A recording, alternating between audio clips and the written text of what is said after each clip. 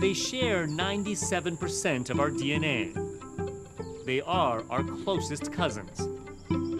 But the orangutans on the Indonesian island of Sumatra are under constant threat from fires, deforestation, and the illegal wildlife trade.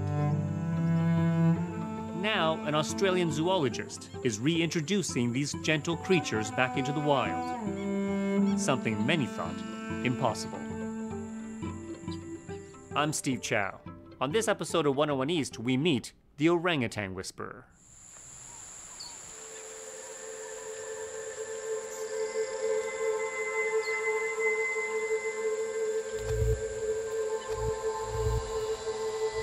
There's a fierce battle raging in the jungles of Indonesia. On the one side, there are those who say they're fighting for the Indonesian people, developing their land to improve their lives. On the other is a man fighting for what he believes are another group of people, also marginalised and no less deserving. It's always wonderful to connect with another person, you know. And in my viewpoint, you know, orangutans are one of the most noble persons on the planet today. All his career, Leif Cocks has been pushing boundaries. His life has been threatened, his opinions laughed at. But everybody agrees this man has a gift with orangutans and a vision for their future. You have to be a strong character to work in this industry, and he is very strong. But when you see him connect with some of those orangutans, you can tell how emotional he really is. You can see it. Over the last decade, Leif Cocks has developed a series of jungle schools for orangutans who have been orphaned, mistreated, or kept illegally as pets. He teaches them to live back in the forest, from preschool to primary school to high school, and then freedom. He's hoping to change how we feel about these great apes and save them from extinction. The question is, can he do it? I'll catch you at the mess. Okay, bye. Well, we're finally here. We've flown, we've driven hundreds of kilometres, we've walked a kilometre from there, and now we're out in the middle of nowhere. But that there is the base camp for one of the most revolutionary orangutan projects in the world. I'm about to see what it's all about.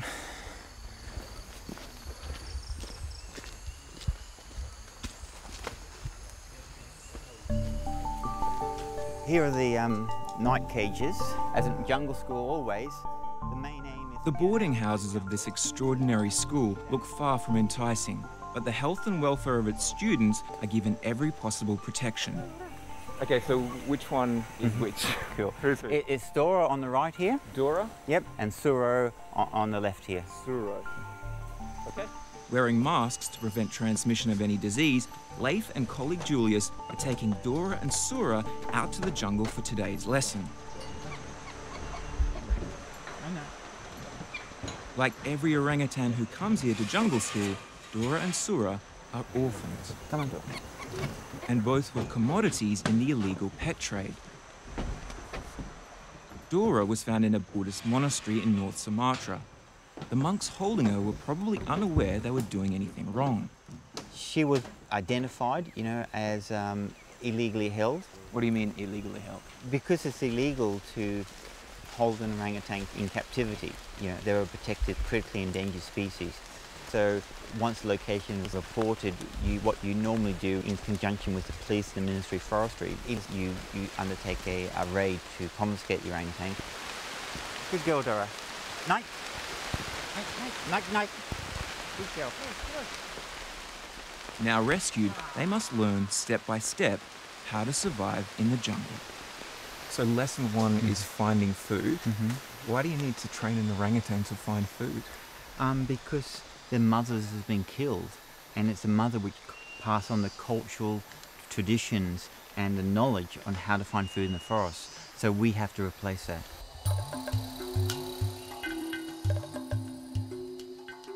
Like humans, orangutan infants are deeply dependent upon their mothers. They are not born knowing how to survive. Every aspect of life in the jungle must be learnt. And just as we learn to walk, An orangutan too needs to learn how to climb. And climbing, like walking, will always start with a few stumbles. You know, when they slip and fall in the beginning, you know, often what they'll do is they'll get a little frightened and they'll come back to you, you know, and go, oh, that was scary, and they get the love and affection, that closeness from you, and you reassure them, and then they're ready to go back out. And what again. do you say to them when they go back out? When we go back out, we normally go naik, which means climb in Indonesian, to get them off the ground.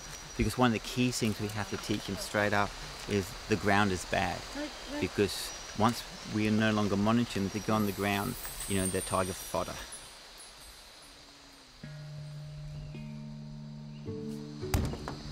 It's critical for the orangutans at this stage of their training to identify the sorts of food they can find in the forest. 120 different sorts of plants, fruits, or in this case, termites, are introduced to the orangutans while still in their cages. They then need to demonstrate they can find all of these foods in the forest before progressing to the next stage of the program.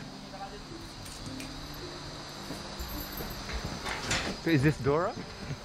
Yeah, Dora's returning now from the forest. We're not quite confident that, you know, she can make a night nest and stay safe overnight, so she comes back to the cage each night until she graduates, which should be quite soon, to stage 2, where she can stay out all night. Dora, you want some termite?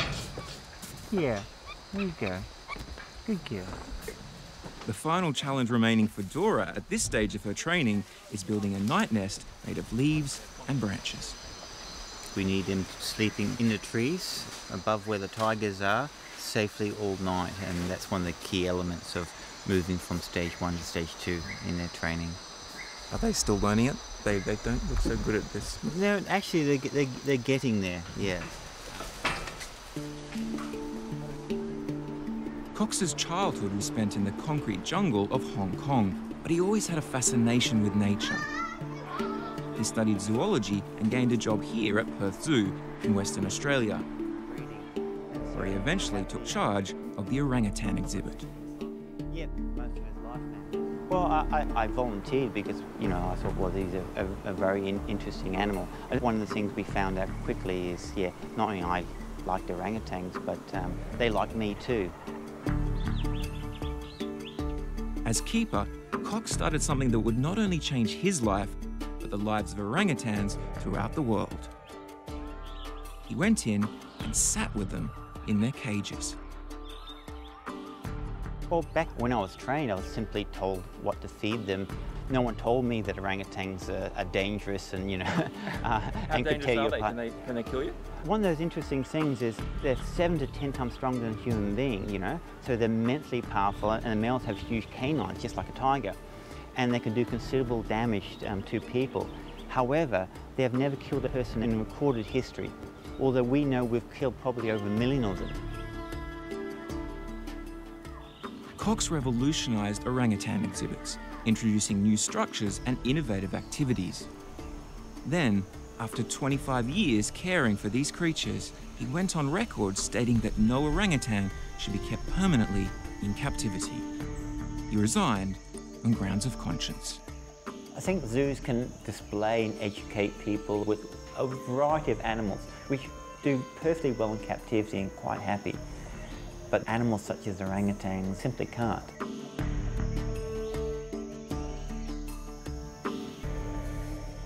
Cocks committed his life to orangutan conservation, working with other partners to rehabilitate orphaned orangutans and then teaching them how to survive in the wild. Here at the quarantine station we have 45 orangutans that are currently under our care, that are going through different stages of schooling process to return back to the forest. Supervised by Cox's colleague Jess McKelson, the rehabilitation program begins here, at the quarantine and pre-release station in North Sumatra. This is little Puspa, which means flower, and she's one of our latest ones that just came in last week. She's so cute. Puspa came all the way from Kuwait. Wait, she's in Kuwait? Puspa and one of her friends were around the age of 2 months, and they found her in a suitcase on an economy flight from Indonesia, with 2 oxygen cylinders to give them air to breathe. And that's just one example of a lot of animals that gets illegally smuggled. Leif, how much would you get for somebody like Whisperer on the illegal wildlife trade? Well, it really depends where you are. At the village level, you might get $20 or $50. But by the time you get to some place like Kuwait, you could be $10,000 to $20,000. Okay, Yanni, Whisperer, go to the doctor. Every new arrival at the quarantine centre must first be tested for a variety of diseases and nursed back to full health before being released with other orangutans at the facility. Okay, can you see your teeth? Up. Up, up. Your teeth look good, Yan? Yeah. The second incision is growing now. Up, up, up, go. Yes, how far do you think she is away from graduating to the next stage? It should still be another few months. Once she gets her health check fully passed with Yanni, then we'll talk about how we introduce her to slightly older animals.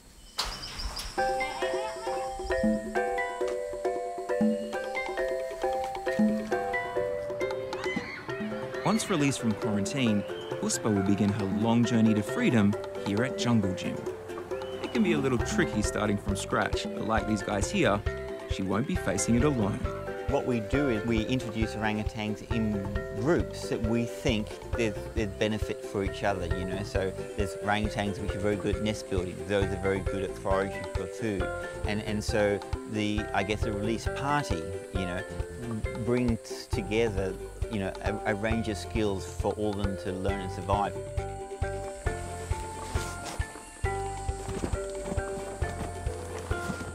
The orangutans here are not just given their food.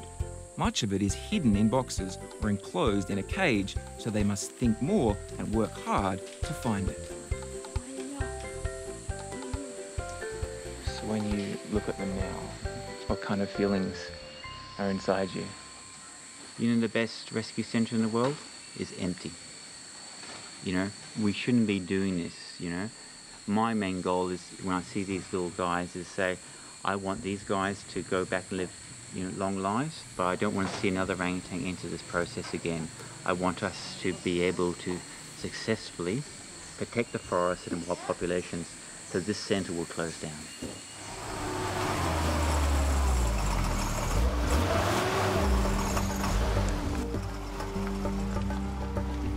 Feeling that little or nothing was being done to enforce wildlife protection laws or fight the illegal pet trade, Cocks began to think outside the box.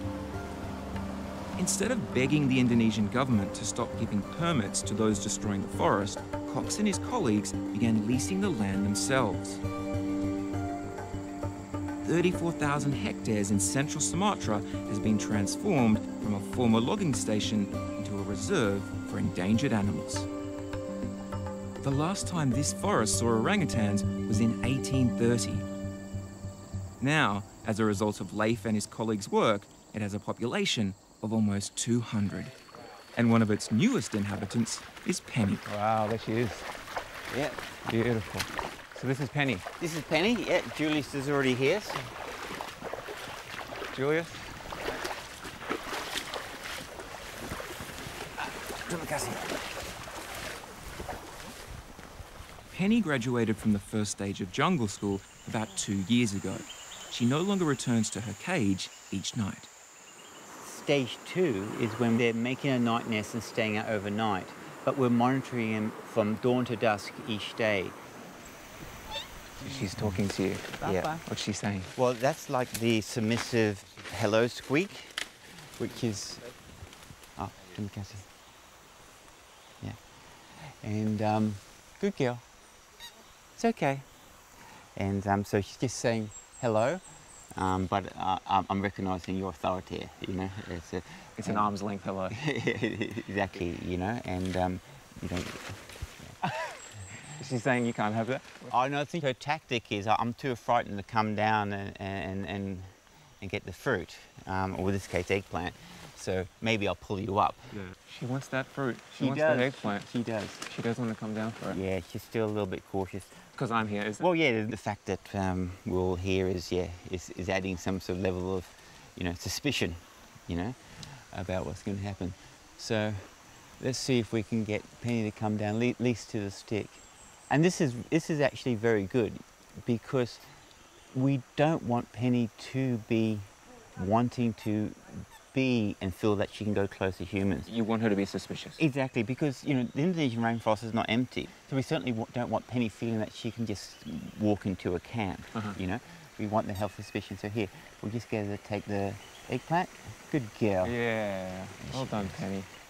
This stage of Cox's program is a delicate balance between contact and non-contact with the orangutans. The team still need to check Penny's health, and one of the trickiest inspections to carry out is the dental check. So what Julius is doing here is trying to feed her, but at the same time start sneaking some peeks of the teeth.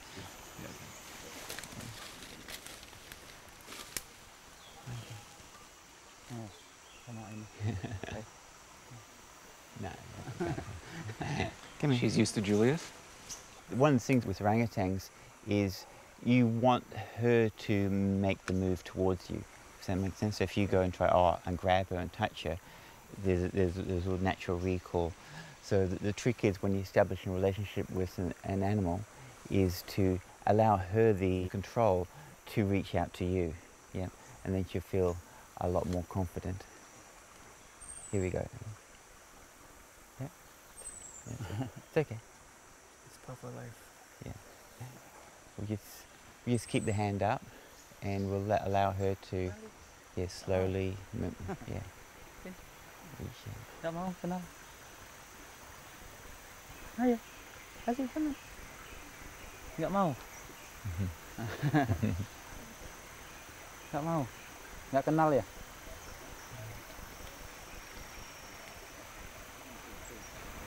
Hah? Itu apa? I haven't got the gift. At age 11, Penny is just hitting the orangutan version of puberty, and it's hoped in 4 or 5 years' time she adds to the conservation program herself. What we've seen here is 5 births of orangutans actually in this ecosystem. And so, in a sense, an orangutan living wild is one thing, but reproducing and producing offspring in the wild, that's the ultimate goal for conservation. She's had enough of us? Well, that's perfect. She's at the stage now where she's actually an independent orangutan. And so she's come down to say hello and, got a bit of an amusement, and we've got the opportunity to inspect the health condition. But now, as an independent, sentient being, she said, I've had enough, I've got to get on with my day, and off she's going. And so it's like about, 1,000 feet from here? 700 meters. The question of how best to save the Sumatran orangutans has long been a point of contention. A boycott on products containing palm oil was the focus of one campaign. But Cocks argues that even if palm oil production ceases, the forest will still be destroyed for another cash crop. At the Batang Toru forest on the western side of Sumatra, this claim is clearly evident. Palm oil plants are nowhere to be seen, but rice and rubber is creeping into the forest everywhere. And this forest, at 1,000 meters above sea level, is holding a secret. Cocks and colleague Matthew Nowak, a fellow primatologist and PhD student, believe a new species of orangutan could exist here, and only here. They've called it the Tapanuli orangutan. Yeah, it's cool. She's beautiful. Yeah. This is Betty. She's a young female. Oh, you know this one? Yeah. Is she Tapanuli? Is she a Tapanuli orangutan? She for sure is a Tapanuli orangutan. She's feeding on some flowers called plectrum. And so right now we're seeing a lot of plectrum in the area, and they just seem to gorge themselves with it when it's available. So how are these orangutans, the Tapanuli orangutans, different to the others? What are their unique characteristics? Well, this is the one thing that's been a bit of an enigma, is that they actually look very similar to the ones to the north, very different from the ones in Borneo. The ones in Borneo have sort of a darker colored skin, darker colored hair. These ones here, very lighter skin color, lighter colored hair, almost sort of like an orangey to a golden color.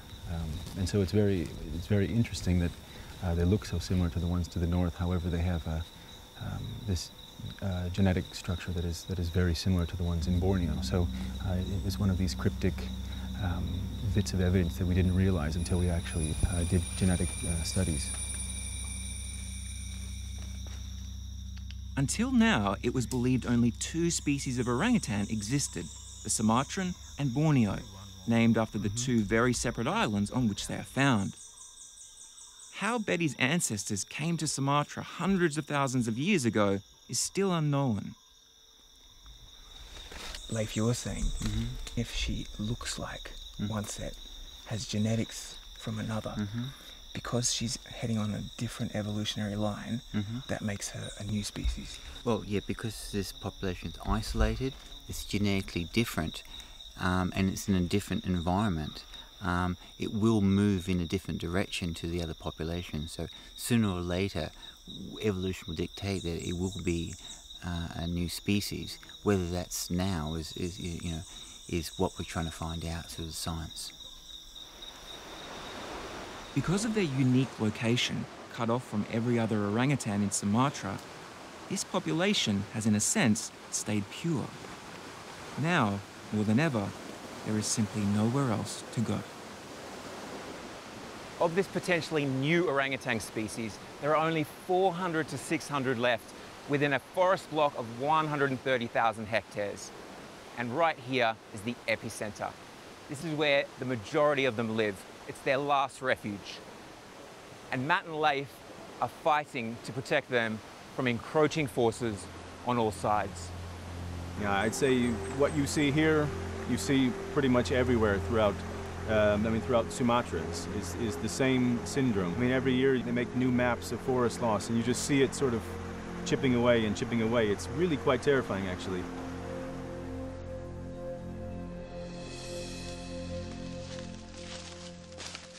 Back at the Orangutan Reserve and Training Centre in central Sumatra, we're on a search for a rather elusive girl called Jackie. Graduating from stage 2 of training about 12 months earlier, Jackie is now completing the 3rd and final phase of Cox's reintroduction program. Stage 3 is when we're saying, look, we really believe these orangutans now have all the skills and attributes for independent living. But we want to keep checking on that because things can change. And so we put in them the radio transmitters, which the battery will last 3 years. And then this gives us the ability to go through and track them, and the goal is to contact them once a week and just check up on them to see if they're going okay. At last, after well over an hour of searching, we come across some evidence. 2 orangutan nests have been found high up in a tree, but Jackie is still hidden. There's the old nest over there. Yeah. You can see it, Julius? Yeah. I can't see Jackie, but You can see the nest. it's, yeah, it's a Pakis or Oh, yeah. we have 2 nests over there and in Pakistan. Yeah, oh yeah, I see that one, yeah. Yeah. Jackie's inside that nest. It's a long way up, what, 30, 40 metres? Yeah, 40 metres I would have thought. And then finally, some movement. Ah, there you go. Ah, you see her? Yeah, it's just Hand in face. feeding up there. That is so cool. Jackie eventually reveals herself, but is not in the slightest bit interested in coming down to say hello. She stays up in the treetops, which of course is exactly what Leif wishes. It always feels good for when, you know, they can return independent to the wild, yeah. Of course, you know, a part of you always wants to know exactly where they are at all times, you know, because you are concerned for them as individuals. But, you know, with animals such as Jackie, we've gained over the years that confidence that they will live long and prosperous lives in the jungle. And there's no reason why Jackie and the other orangutans we introduced won't do that. Julius has brought us what she's dropped on the ground. Champone, or Yeah. is jackfruit. Jackfruit, yeah. Jackfruit, huh? It's a wild form of jackfruit that she's eating up there. You can see Jackie's teeth marks. So she's eating jackfruit. Is that good? What does that mean? Yeah, that's great. You know, it's one of the many fruits that Jackie has learnt to exploit in this forest, which is, you know, why she's doing so well. Instead of down here with leeches and a mud, she's up there, cool. Just came out of her day nest and now munching into this, so we couldn't ask for more. So how do you feel about it all? Oh, fantastic. This is what the project's about, you know, is having orangutans which were either doomed to death or a life in miserable captivity, now living free, independent lives in the forest and doing well. Yeah, look out. Yeah. Sure beats seeing an orangutan in a zoo, doesn't it? The great hope of the man they call the Orangutan Whisperer is that one day he never needs to communicate with Jackie again, that she no longer needs human help.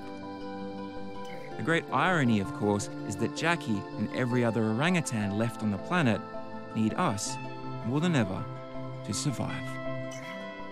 Their ability to live free in the wild is important.